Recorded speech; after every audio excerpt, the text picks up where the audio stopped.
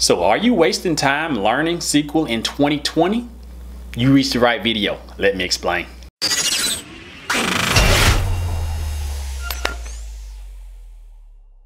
This video was brought to you by DigiLink Academy, your #1 source to learn how to make money programming and get that six-figure salary you desire. Our academy have a wide range of courses including 3K in 30 days, our mentorship membership program, and much, much more. When you sign up for our free community, you get access to our membership community with like-minded professionals who's going to help take your career to the next level. So let's take the first step to get started and really take your career to the next level with our 7-step money guide today. So let's go ahead and click the link below to sign up for our free 7-step guide to help you get your career started today.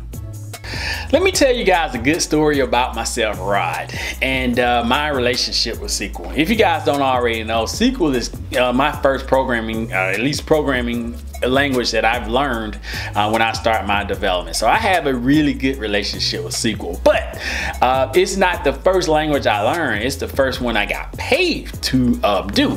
So let's just rewind back. I'm in college. I'm learning COBOL. At the time, I thought that's what the right language to learn. Life is good, and I'm learning how to code. Great.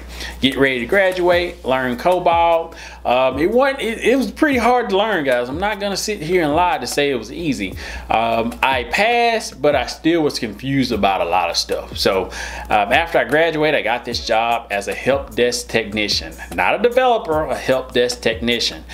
Got the job, did help desk for a while, saw a need as far as just development, EDI, I jumped into it. One of the functions of the job, write reports. What do you use to write reports and how you gather the data? SQL. So I had to learn SQL.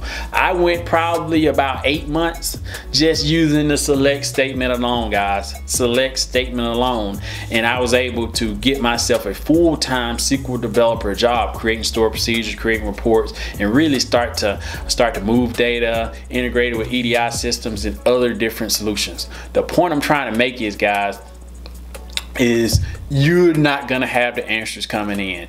You're probably not gonna be positioned with a opportunity to actually learn what you went to school for. So should you learn SQL development? Yes. You need to learn SQL development. And every company out there has a SQL database, guys, of some sort. It may be a NoSQL, it may be a MySQL, but it's some kind of SQL database, and you need to be aware of how to pull data, and it's going to be around for a while. So to answer your question, should you learn SQL development 2020? Yes, you should.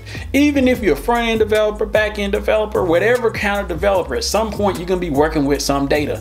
You're going to have to pull that data to your application in some sort of way.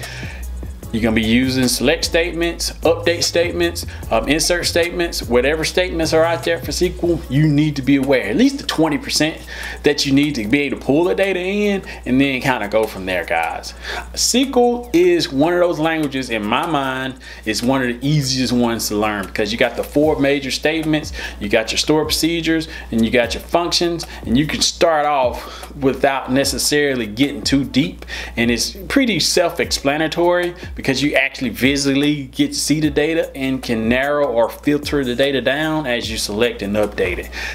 That's why I always suggest you guys to learn database or SQL at the beginning as one of the first languages, along with probably Python and PHP, and then kind of go from there, guys. So yes, you want to build your confidence. SQL is a good thing to learn at the beginning, guys. You can really start to get the concepts of programming, not necessarily traditional PHP or Python programming, but it gets you in the ballpark, and then you start to add those layers on later when you start to look at the software stack, guys. Let's say, for an example, you got a WordPress website, right? You got the application layer, you got the database layer, and you got the back end where you're actually processing the data. It gives you an opportunity to kind of look at each of those layers and how they work together and be able to learn them build confidence down here in the database level, then you can start going into the PHP layer and then eventually get to the JavaScript layer. Some people go the opposite. They learn JavaScript, then they go to PHP, then they go to the database. But regardless of how you learn, the point is you understand the stack. You understand which programming language do what and what purpose you're trying to learn. SQL, you can make a ton of money, guys. Unfortunately, it's one of those languages where you got ranges from $30,000 up into $200,000 or probably even more at some of the bigger companies, so you got to be aware of that. Some people will lowball the mess out of you. Even me, early back then, I think I was making like $36,000, but that's me. I think $36,000 or $38,000 when I first started, but that was like 10 years ago. And what happened was I started off as a help desk technician, and then I really didn't get a raise when I first started. But after I start to do it full time, I start to ask for a raise, and I think they bumped me up to maybe 40, 42, 41, something like that. And even then, for maybe a year or so, I made, less than $50,000 doing SQL developer. It's one of those development jobs to where, depending on where you work, what city, you can make very little money if you don't necessarily position yourself as a professional and get the salary you deserve. So you got to be aware of that. And once you know your value and how to provide value and the ROI for that particular client, you can ask for the moon. Because at the end of the day, guys, every company values its data. They want to have a way to access it, update it, and be able to integrate and move it as they need to with other systems outside of their company and inside their company. So there's a lot of options there to make money with being a SQL developer, guys. So I want to stay on track of my notes, man. I usually make notes for these videos, and I've been all over the place, so I want to make sure I cover all of the points. So SQL always gonna be around, guys. You're never gonna go hungry learning SQL. A lot of programming languages, you think, hey, it's gonna phase out, or I'm wasting my time, or I can't find any jobs. I would say PHP, SQL, Java, C# is up there towards the top as far as just jobs, guys. And there's thousands and thousands and thousands of options because everybody needs somebody to manage their data. From healthcare, transportation, professional consulting, technology company, everybody have data, and they need somebody who knows their data, be able to report their data, send their data, integrate their data, keep their data safe, and be able to build structures to allow them to optimize and really be able to take their company to the next level. This is a great money opportunity for a lot of you guys, and no, I swear by it, because again, you guys see the proof in the pudding. And I took that knowledge of SQL and parlayed that into PHP, JavaScript, C#, and it's all, it changed my life. I can say that. So I'm always going to be the advocate for learning SQL first if you can. So should you learn SQL in 2020? Yes, it's very good language to start off with. You can get your feet wet without being too intimidating. You can use Excel, you can do Access, a lot of different productivity softwares that's consumer facing. You can really learn that way. You can do APIs. There's a lot of options, guys. So let's get on that. So let's go over my points again. This is as sexy as Python or JavaScript or some of the front-end languages. No, it's going to be a little bit in the background. So don't expect a lot of people to be excited to learn SQL. Just like you see everybody's trying to learn Python and JavaScript, it's not that sexy, but it's in demand and you can make money doing that. Crawl before you walk, guys. Crawl before you run. Build that confidence up.